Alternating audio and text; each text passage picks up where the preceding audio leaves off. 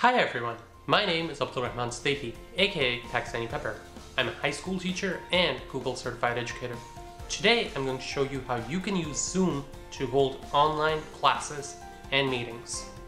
Zoom is a video conferencing service that lets you hold meetings with dozens of people from the comfort of your own home. I'm going to show you how you can set up your classroom in Zoom, how you can invite participants or students to that classroom, and some small tips to make the meeting go smoothly. Quick note, on my channel there's a bunch of teaching and Google Classroom tutorials, particularly with a focus on how to do teaching digitally, so if that appeals to your interests, consider subscribing. Now, let's get on with the tutorial. This is Zoom for Teachers right now. Begin by going to zoom.us. On the top right, click Sign Up, it's free, to sign in with whatever kind of account you wish.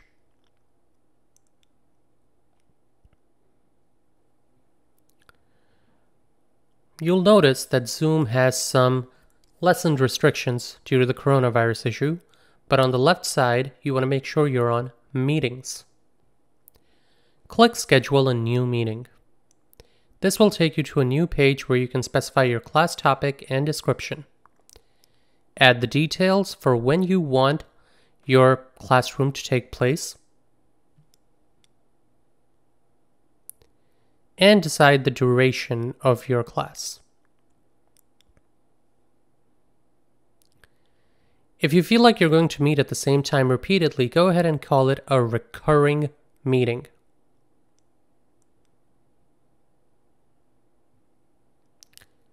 Require a meeting password so no one other than your students can get in.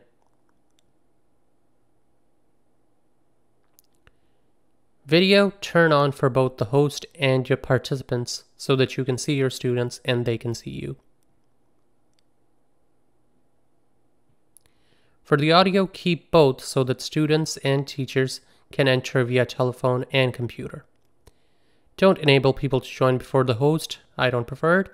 Mute participants upon entry so there's less noise when people enter. Enable a waiting room if they show up before you, and record the meeting automatically for your own records. Click Save. At that point, you will go to a new page where it will give you the meeting URL to join and the password, which you can share on your calendars. But go ahead and start the meeting right now with the top right. At that point, it's going to ask you to open Zoom. The first time you start it, it's going to ask you to download, but in my case, the app was already downloaded, so it automatically started. It asks me to join with computer audio, which I do. And now, as you can see, I am using my computer audio. So on the bottom left, you can see my microphone and my video source. There are quite a few buttons at the bottom, but the one I'm most interested in is Invite. When I click on Invite, it allows me to share that invite code via email, the one I saw earlier. I copied that code, and now I'm going to share it with my students however I wish.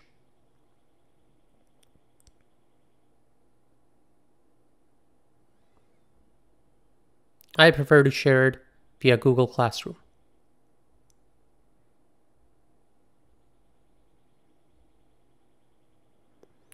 Notice how the meeting information gives them everything, including how to join via phone, because we allowed it. Now, back on the student's end, the student would check their classroom, mail, whatever they wish for your link. And when they click, they're going to go through a similar step, where it's going to ask them to run Zoom. Tell them to open the Zoom app. After a few minutes of loading, the app will open and it will ask them to join with video. Tell them to join.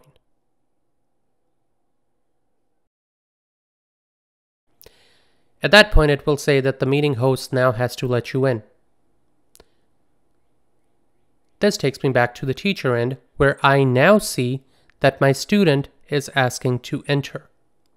I will click Admit to let my student enter.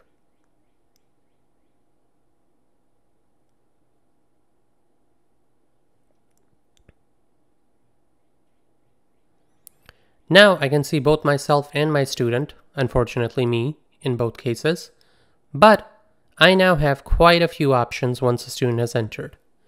If you notice, at the bottom of the screen, I have all the tools that I need. Invite allows me to invite more students, and Manage Participants lets me see everyone on the top right. I can also chat with everyone on the bottom right.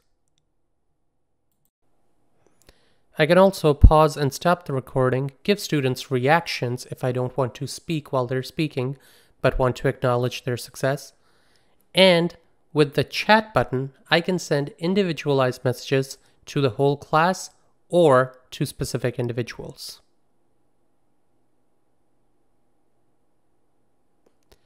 Now, on the top right with the Manage Participants, the best feature is that I can mute my participants. So I can ask people to not just leave the meeting, but I can let them stay and still mute them and take away the ability to unmute themselves. That is very necessary for larger groups. And when I need to speak, I just hit mute all. And when I'm done, I hit end meeting at the bottom right. So that's it. I hope you enjoyed the tutorial and learned how you can create your own class with Zoom. If you have any questions, be sure to leave them in the comments below. And if videos like this appeal to your interests, consider subscribing. This is Pakistani Pepper saying peace out, stay peppery, and don't forget, sometimes life's best lessons are in the stories we hear least. Have an awesome day, guys.